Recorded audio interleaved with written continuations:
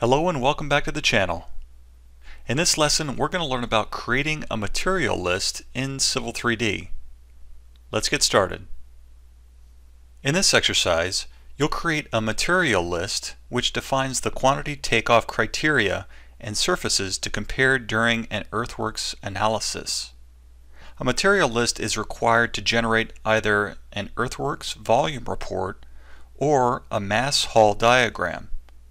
A material list specifies the existing ground and datum surface to compare and is saved with the sample line properties. This exercise continues from reviewing quantity takeoff criteria and report settings. So let's go about creating a material list. Go ahead and open up your Earthworks-1 drawing in your tutorials folder. Now when the drawing opens, you'll notice that there are 3 viewports. Go ahead and go up to the Analyze tab and then over to the Volume and Materials panel. Select Compute Materials.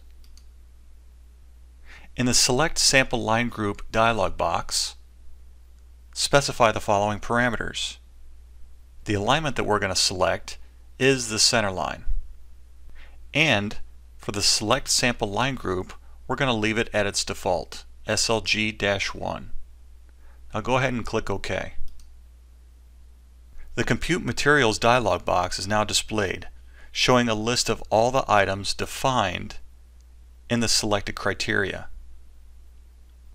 Now verify that the quantity takeoff criteria is set to earthworks. In the table, make sure that surfaces has been expanded. This shows surfaces EG and datum. Next, you'll set the actual object names that define those surfaces. In the object column for EG, go ahead and click the box and select EG from the list. Now, next to datum, select corridor datum. In the earthwork criteria settings, EG is set as the base surface and datum is set as the compare surface. The object name fields specify which object calls for both an EG surface as the base and a datum surface as the comparison. This criteria can be used with multiple projects and corridors.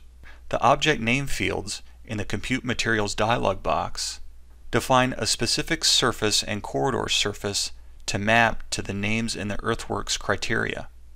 Go ahead and click OK. In the drawing, notice the cut and fill areas in each section are shaded. Hover your cursor over the shaded areas and notice the information that's displayed. So that's how you go about creating a material list in Civil 3D.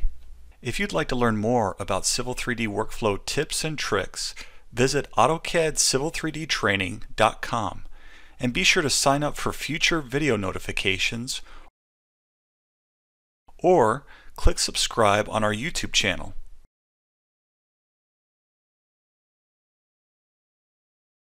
Again, my name is Charles Ellison.